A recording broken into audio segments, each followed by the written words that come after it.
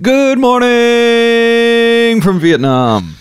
Travel Thursday. You kicked it off. Travel Thursday or Tuesday or Wednesday. I don't know whatever day this is coming out.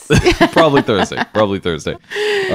Okay, so we're just gonna get right into it today. We are talking about Travel Tuesday, the big sort of like Black Friday deals, Cyber Monday deals for travel stuff, and basically determining whether or not it was actually a real thing. Yeah, so for those of you that missed last week, we got a question from one of our friends who asked, is this Travel Tuesday a thing? And for those of you that don't know, Travel Tuesday is supposedly this day, the Tuesday after Thanksgiving in America, for those of you that celebrate, where just there's supposed to be a wild amount of travel deals. Crazy deals. They're literally giving away airplanes. Flights, hotels, you name it.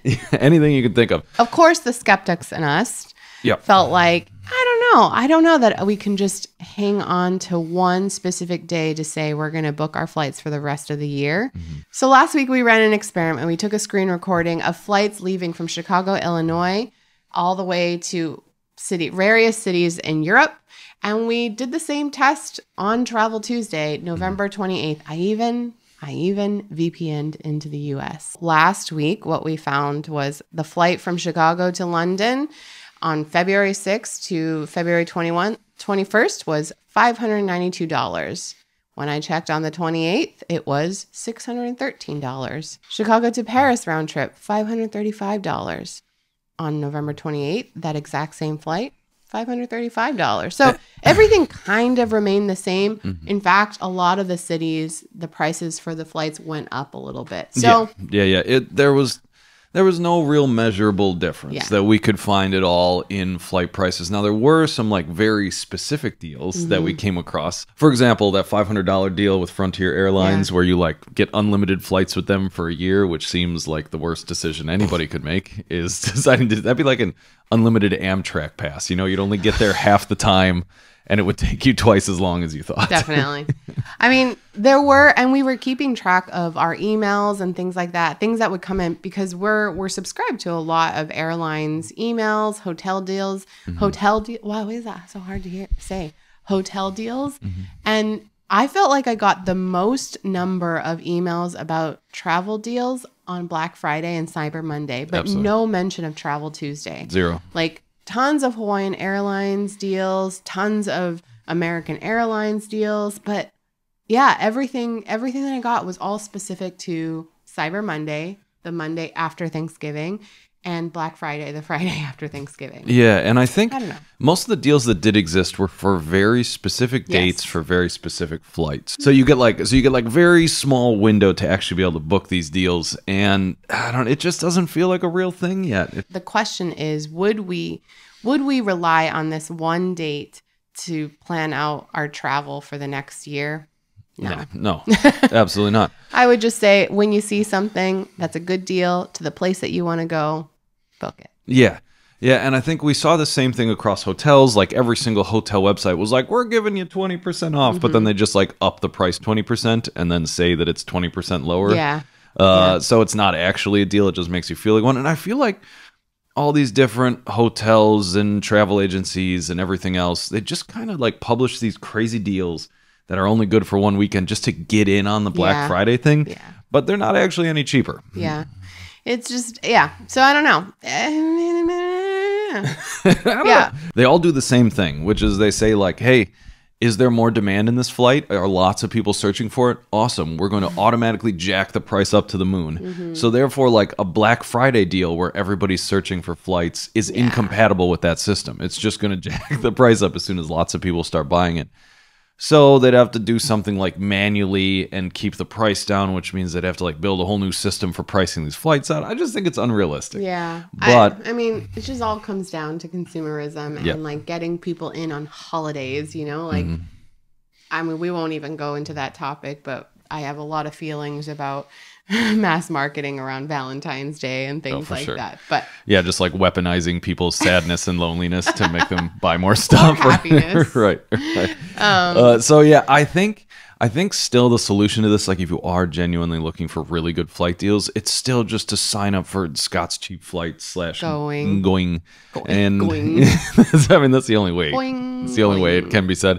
And I think this is probably the best travel hack that we've discovered recently, is just to find new routes that airlines are offering that are just beginning this year. And then as soon as they offer those routes, like as soon as you can book them, generally they're crazy cheap. So we took advantage of that with Jetstar to Australia 3 times this year already. And that was $200 and something round trip from Honolulu to Sydney, which was just like, what? Yeah. So I think if you know there's an airline that you are loyal to, or you just know that there's a place that you want to go to, I would start following or checking, specific airlines, sign up for their newsletters, sign up for their Instagram accounts. Honestly, that's how we found out that Hawaiian Airlines was flying a new route to Fukuoka from Honolulu. And it was a wildly inexpensive flight. It was like $170 one way. It was so cheap. It was so cheap. I think there are lots of different ways to find a good deal. I don't know that Travel Tuesday is the one end all be all one. Yeah, for sure. So yeah, I think that's it. Moving on, Travel Tuesday, at least from our perspective in the experiment we run, not a real thing. But what is a real thing? Travel Thursday. yes. Every week here, helping you travel. Just ask questions, please ask. We're just like in the comments section every week. There's all these like really nice supportive things of people being like, "This is great," and we love that. But ask some more questions so we can help you guys travel more directly. Okay. So next thing we want to talk about, Lisa, tell us about this. Tell us about this terrible news that has occurred. I don't know if you remember a few episodes ago, we talked about, we posed the question, if you could get on a cruise ship for a year, 2 years, 3 years for like $1,000 a month, would you do it? A lot of people overwhelmingly said no, but there are a lot of people that were really, really excited about it. Unfortunately for them, this 3-year cruise around the world was canceled, all because they didn't have a ship. Just that small detail. I mean, we don't have a cruise ship. It's wild. So I was reading the article on NPR. Out of all the things to screw up. I mean, just listen to this. They were promised the world, but cruise company Life at Sea recently told customers who bought passage on a 3-year voyage to visit 140 countries, their trip was called off. Oof. Those customers are now scrambling to make new plans for where they will live for the next 3 years and to extract refunds from the cruise line. God, could you imagine that? Okay, so like if you're choosing to go on a 3-year-long cruise that was supposed to leave in November, you're making like big life changes. You're selling your home. You're moving everything out. You're selling all your furniture. You're like someone's taking care of your cat. Like you're making so many life changes to be able to go onto a cruise ship for 3 years and then to have them just say, we forgot to get a cruise ship for this cruise. Isn't that wild? And they were, and then the worst part is there was no like lead time. So they were set to depart on November 1st, departing from Istanbul. Some passengers reportedly only learned of the cancellation after arriving in Turkey. Jeez. So, God, they had already done everything. They're there. I know. I just, oh my gosh. And they put deposits down. It's wild. I can't even imagine. Some people are, do you think some people are comparing this to that like festival fire thing that was put out on Netflix a while ago, right? This kind of sounds like a scam. Yeah, it sounds like a scam. It kind of sounds like a San Francisco startup that like doesn't ever launch a product. They like get everyone all excited. They're like, this app is going to change your life. It's going to make money for you. It's going to fix all your problems. And then they like never actually release anything, but they take all of the customers' money and then just disappear into the wind. Or basically, it's like NFTs. It's like NFTs where like everyone was promised that was going to be the thing, and then it's just not. It's just wild because I think, I love this article because it's actually putting like the reality of what it means to get on a 3-year cruise ship and plan for a big life change like this to like, it's humanizing it. I mean, there's so many people that said that they were excited about this because they were looking forward to making friends, having a community on this cruise ship. They were looking for, they were going to see over 100 different countries in this 3-year period. Now they have to deal with all these things like airfare costs, refunds for visas, even like, what do you even do? And some people are still waiting for their refund. I just can't Can't even imagine. Especially because I think the 3-year long one costs like over $100,000 per person, like so, well over $100,000. Yeah, Life at Sea cruise costs. So the cheapest package started at $196,000 for a single traveler, $231,000 for couples. Some people already started shipping boxes for the cruise ship. They didn't have a ship. What? And they didn't communicate this to anyone until literally the day that... And think of all the people who were going to work on that cruise ship who had secured 3 years of employment. Yeah. And then all of a sudden they're told, oh, yeah, by the way, we're not hiring any of you. Like, that's nobody not wins from the situation. Play around with. And this is something that was totally in their control, you know? Yeah. Even communication about it. Anyway. Yeah, we're talking like thousands of people's jobs who are like taking care of the rooms, taking care of the people on board, cooking the meals, driving the ship. Like all these people who had been like, okay, we're going to be able to feed our family for 3 more years. They're just... Yeah. I honestly can't imagine it. I feel like I'm the type of person who would just sell everything to go live on a cruise ship for 3 years. I mean, we did that, sell everything to like go travel for a year, but then the pandemic upended it. But that was a different story. And I feel like what I would do in that situation is I would just travel anyway. I would just say like, screw it. Thanks for the $200,000 back. I have that now, or however much it was, like the ton of the money, and my entire plans would be changed, and there would be this long grieving process of like 3 weeks to a month where I'm like, what the did I just do? Like, why did I sell everything? I quit my job. I moved out. I'm out in Istanbul. I sold everything I own.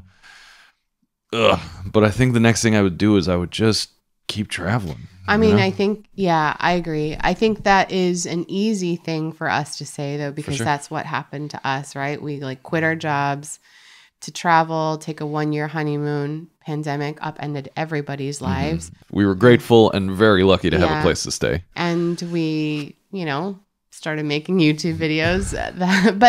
But I think it took us like a month, almost 3 months to realize, no, I think we shouldn't just sit here, and that's when the camper van started. But I can imagine for a lot of these people who get on a cruise ship, they might not have that option to just get up and travel. Many people might not have the means to walk around, get around easily, navigate. Traveling for a long time is hard, and I can see the benefit of a cruise ship and why something like this sounds like a dream for a lot of people, especially those who are retired and want to live out their retirement dreams of traveling. 140 countries in 3 years. Like, what a dream. You get to see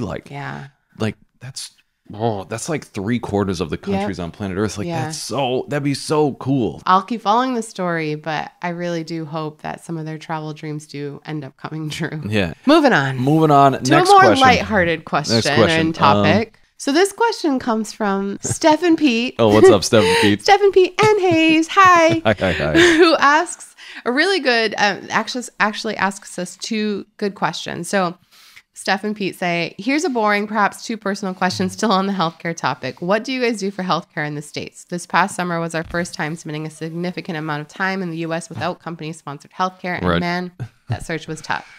I mean, I think to answer that briefly, we'll also just say, yep, we understand. Yep. And I know this doesn't apply for many, many of you watching, but I think the TLDR or the short version of it is that in the U.S., when you don't have healthcare through an employer, you're searching on something called the marketplace. And the marketplace is full of different kinds of insurances that you can purchase. It is very challenging to navigate. Yeah. It is expensive. We had to do the same. Yeah. So this website, which we call healthcare.gov, is this marketplace that just is an in-between of selling other companies' health insurances to individual people. They kind of do all like the background checking. They figure out how much income you make, and then based on that, it'll spit out a bunch of quotes from all these healthcare companies about how much it'll cost for you to either sign up as a family or individually. It makes me for health sad. Insurance in the United States. It really does. All of it does. And I mean, we won't go into too much detail about healthcare and healthcare specifically in the U.S. All is this to say is when we were traveling full time, we were able to use Safety Wings, nomadic and travel insurance, and it was just fine. But now that we have a home base, it's definitely a lot more challenging. Yeah, for sure. For sure. And I think, God, there's not even like a good answer to this question. What I've become now that we're not working for, like, we are our own employers, basically. I think we've just become more accustomed to paying out of pocket for things. Yes. To not really answer your question, we don't have a good solution to this. No, we don't. And it feels like a larger problem, you know, that honestly makes me sad whenever I think about it. I mean, when we travel, we get to meet so many people from different countries who talk about how their healthcare system works. And it sounds honestly like a dream. But I also think that's one of the things that happens when you start working for yourself. I don't know, in the US or outside of the US too. That being said, yeah, I can't imagine how much more challenging it is too with you and your family to have to navigate this. Would love to know your thoughts and what other ideas other people have out there. We're this close to moving to another country. Talk about this anymore. It's so sad. Okay. All right. Okay, but on to the other question, which I really enjoyed. Yes. What's the longest in advance you've planned a trip lately? Okay, so lately, right now we're in Hue, Vietnam, and we planned this trip yesterday. So, I mean, well, like largely we do plan like what countries we're going to visit mostly, at least like a couple of months in advance, I would say. Yeah. We largely know generally what region of the world and what countries we're visiting a couple of months in advance, and we'll book those flights. But then when it comes to actually reaching the country and like traveling around, that can change wildly depending on the day. Yeah, absolutely. Like, for example, and we kind of base our travels obviously off of like where we're filming, right? Most of the time. So and how we're feeling and what we're excited to see and do too. Yeah. So we travel for like, we have like an additional reason that we travel from what most people do, which most people, they plan to travel like, where's a cheap place I can go to that's going to be super awesome and fun to go to. And then we also got to think, what time frame do I have too? Yes. And then we're also thinking, where do we want to make a cool movie that would be useful, that you guys out there would enjoy watching? So that's like another reason on top. But we normally plan those things about 2 months in advance, maybe 3. For example, in middle of January, we're flying to Europe. And we planned out just that we're going to Europe and coming back. It's a large continent. And we have 6 weeks over there to film a bunch of stuff, travel around, have a great old time. But we haven't planned out where we're staying, which other places we're going to other than the one place we're flying into, which is Paris, and flying back out of. We haven't planned any of that, and we generally do that either like a couple of days before we leave or when we land. But like I would when we get also there. say that you are very good. Like when we find a city that we know we want to go to, you're very good about planning out a rough itinerary of like the places we're excited to see, the places that we want to make sure that we cover, some like hidden gems too. And then like, but once we get to the city, things change a lot. All the time. And what we decide to do changes in the middle of the day, often sometimes. For example, we landed here in Vietnam, in Hanoi, and our plan was to make a 3 days in Hanoi video. And then we started thinking like, hey, that's probably not the way most people are going to travel Vietnam. They're not just going to come to Hanoi and then fly back out. So then we changed our entire trip. And we're now doing like a north to south 2-ish weeks in Vietnam sort of thing. So we plan these things, but then generally once we get there, the entire plan just like goes to we end up doing something totally different. I mean, so. it's just like I think we've learned now too. I think we've also learned now. It's not that like things go bad. It's just that we start to learn that when we over plan, I don't know, it takes all the surprise and the wonder out. And so we plan just enough to know, okay, where we're going, where we're staying, how long we roughly want to be there. But then we got to Hanoi. We loved it. We spent 3 days there. And then we thought, our initial plan was we thought we were going to go to Hanoi, end up in Saigon, and then fly home. Right. But we were so like wonderfully overwhelmed by Hanoi that we wanted to see more of like the countryside and the peaceful parts of Vietnam and see different diverse like landscapes of Vietnam. And so that's really what made us decide, okay, we're just gonna travel the entire coast of Vietnam instead now. And it's been going really well, I think. Yeah. I guess the answer is it depends, but generally we try to plan kind of as little as possible before we actually get there, because we've learned over time that what we think we're going to end up doing is almost never what we end up actually doing. And we always want to leave room for surprises. Like, I think it's been pretty cool. Like, I feel pretty lucky that, I mean, obviously feel lucky that this is even our jobs to begin with, but just in the last couple of days from that decision to not fly immediately to Saigon and leave, we've met loads of travelers, other friends that we've made along the way that we got to like share meals with and sing karaoke with, you know, and things that I think we wouldn't have done had we just stuck to the initial plan. Yeah. It's been really cool. Yeah. It's been great. So, I feel like we didn't answer your question in a very concise way. So I apologize if that wasn't overly useful, but genuinely we found that like the stricter we are with our like original plan, not only the worse videos that come out of it, but also the worst time that we have traveling. So we found that we just need like the lightest touch, the intention of like, we're going to go to Vietnam. And that's as deep into the planning as we get. Well, some structure, I think. A little bit of structure, but as little as possible. And of course, our budget. Yes. And generally done the day to the week before we leave. Yeah. At most. I would love to know what everyone else thinks and how you guys usually do your planning. Like, are you the kind of person that plans things to the T, or are you the kind of person that like just likes to see and go with the flow? We've met a ton of people in the last couple of days who also just like know generally that they're going to be in this country and they want to see where things go. We obviously know there's some luxury that comes with having more time to travel. So when you have more time, you can just be more free with your like planning. Yeah.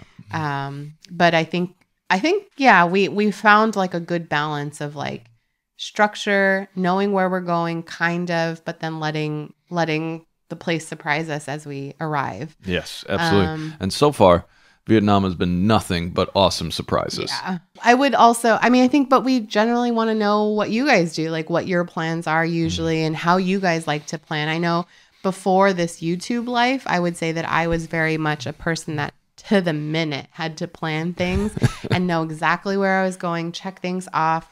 But that was also because I was new to traveling and I was traveling by myself. And so I was a little bit more stringent and careful with my itinerary. Or just worried, right? Like worried about missing out or not getting lost or all these other things that we just take for granted don't happen anymore. But I do think as we have been able to travel more and more, the ability to just let the world surprise you, as cheesy as that sounds, has like been more of our motto. Yeah, it's also a massive luxury because we have lots more time than most people do have in these countries. So like if we can make a week-long mistake on our trip and be like, that sucks, but like we'll just stay another week. You know? And most people do not have that luxury. I think it's also a mindset thing too. I mean, I definitely noticed that the times when we were more intensely focused on things and not missing out on things, and where we had to go to this place and film this place and this place, it made us less open to the world and made us less open to surprises. Yeah.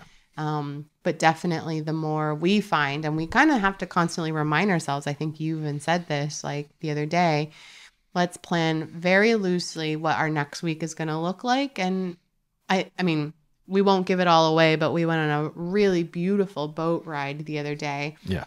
And I was like going into the deep end on researching which route. You get to choose from 3 different routes and based on different like geography kind of. And I was going deep and we get there and Josh was like, let's just go with route 2. And I was like, don't you want to know what's in it? Don't you want to know what's involved? Like what cave we get to go? He's like, no, let's just do it. And then it like turned out to be the best thing because we ended up meeting 2 new friends and and it was beautiful. All of it was beautiful. It was beautiful. Anyway. It was beautiful. Okay. That is it for today. Please, please, please ask your travel questions. However we can help you, just throw them in the comments. We'll answer them next week or the week after or very soon. Yeah. Let us know what you want to hear about. Yes. Okay. Thank you so much for watching and see you next time. Bye. Bye.